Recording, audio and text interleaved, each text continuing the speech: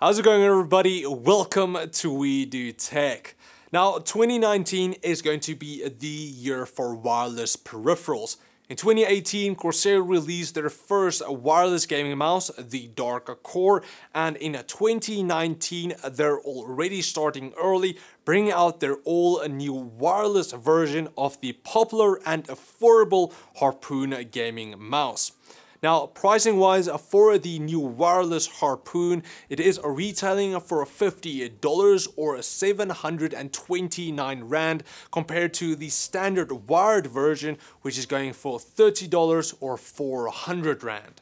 The design of the new mouse is mostly the same as the previous version with only a few changes. But let's also just quickly go over the design for some of the new users out there.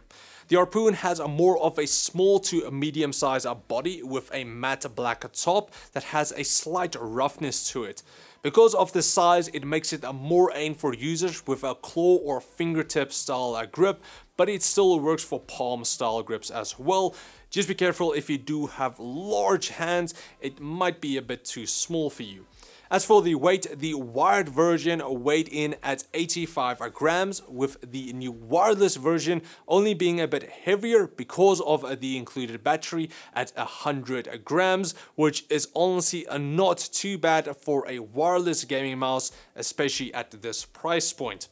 The left side has a rubberized texture grip with a deep curve towards the two thumb buttons, which places your thumb pretty much permanently against the buttons. However, it is still quite comfortable and you don't have to worry about accidentally pressing them. The buttons do have a sharper edge to them, so you are able to feel it very clearly, and they do have a nice short and quick response to them. Moving to the opposite side, you get the same textured rubberized grip, but with a slighter curve. Finger placement was decent enough with space for both fingers. I'm not too crazy about these smaller mice. Sometimes finger placement can be a bit of a mission there, but actually it wasn't too bad on the Harpoon. Moving to the left and the right mouse buttons, they feature OMROM switches with a lifespan of 50 million clicks, and they have a short and snappy response, which I really did like. Moving to the scroll wheel, it has a decent scroll with short steps and the same rubber textured grip as the wired version. Behind that, you get the DPI switch, also mostly the same as the previous version, but now it has an LED DPI indicator showing you on which of the 6 DPI levels you are on with different colors. Taking a look underneath the Harpoon, you get 4 small but smooth glide pads, the small compartment for the 2.4 GHz wireless USB receiver, the connection option switch, and then the new PMW3325 optical sensor with a max DPI of 10,000, 1000 Hz polling rate, and an IPS of 100.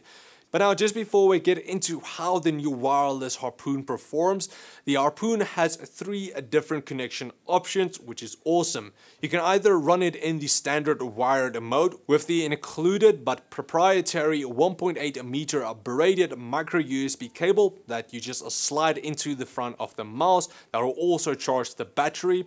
Or you can run it with the 2.4 GHz USB wireless receiver that features Corsair's slipstream technology that adds for near zero latency at only around 1 millisecond. Also, just a mention, don't lose the USB wireless receiver. I'm not sure if it's unifying. I didn't have any points on that. So if you lose it, then you might lose the wireless option and you just will have Bluetooth. So just keep that in mind. I'm not sure if Corsair is going to sell them separately and if it's going to work like that. So just keep that in mind. And then finally, you do also have the Bluetooth 4.2 connection option that makes it really handy for secondary wireless connections to either like a laptop or a second system. But of course, Bluetooth is a bit slower at around 8 milliseconds, so I wouldn't really recommend it for any fast-paced gaming. casual gaming, maybe it'll be okay, or just work in general, but for fast pace, just go for the wired or the 2.4 GHz wireless. The 3325 optical sensor delivered a decent performance with a good tracking, especially for it being wireless and at this price point. I was not able to get the sensor to roll out or experience any jerking. Everything felt smooth with no delay that I personally could pick up. As for the lift off distance, it wasn't too bad at around 2 DVDs. I would have liked it if it was a bit lower, but it's not too bad. But now getting into a problem with most of the wireless peripherals, and that is a battery. Luckily, Corsair states that it can last up to 30 hours or 45 hours depending on lighting on the 2.5 GHz wireless mode, and between 40 to 60 hours on a Bluetooth. And from my use, that does look to be true, with me only charging the mouse the day I received it and it lasting around a week with average amount of use. We're on the 2.4 GHz but with the lighting off. But also I did find that the battery did die very quickly at around 20%. So it might be a false indicator around there, or the battery just runs out really quickly, but it still delivered a really long gaming performance. Then finally, taking a look at the software, you can do all of the usual stuff like assign different commands to each of the buttons, except again the left mouse button, create your own macros, launch programs and more. Then you get your DPI settings where you can adjust the DPI speeds for the 5 levels and assign colors to each.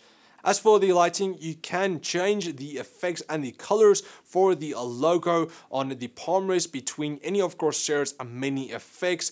And then I can't believe I'm saying this, but rather turn your RGB off because it will save your battery life. So can't believe I'm saying to turn RGB off. It feels so wrong, but for the sake of your battery life, rather just turn it off. And then finally, you can go into the settings tab in the software. You can enable sleep mode, battery saving mode, adjust the polling rate and a few more settings. So now, in conclusion, the new wireless Harpoon gaming mouse from Corsair is a really good performing wireless gaming mouse for the price. There are some better wireless gaming mice, but they usually cost around double this one, and for the price range that this one falls in, there aren't really a lot of them. So this one is one of the best wireless gaming mice for $50. So the new wireless Harpoon is going to be a great option for a gamer that wants to get untethered from those annoying cables, have plenty of connection options because again you do have 3, performs well in gaming, but also most importantly it doesn't have to break the bank, and that is probably the most important part. And just like that, the Corsair Harpoon wireless version is going to be just an all-out great mouse for the price. So that is pretty much it. Big thanks to Corsair for sending over the Harpoon wireless for this review. If you guys want to pick it up for yourself, definitely check out the links in the video description where you can get it on Rebeltech if you live here in South Africa, or Amazon if you live pretty much anywhere else. But thanks for watching, guys. If you did like this video, please like, share, subscribe, and comment like always. And then I'll check all of you guys next time. Cheers, guys.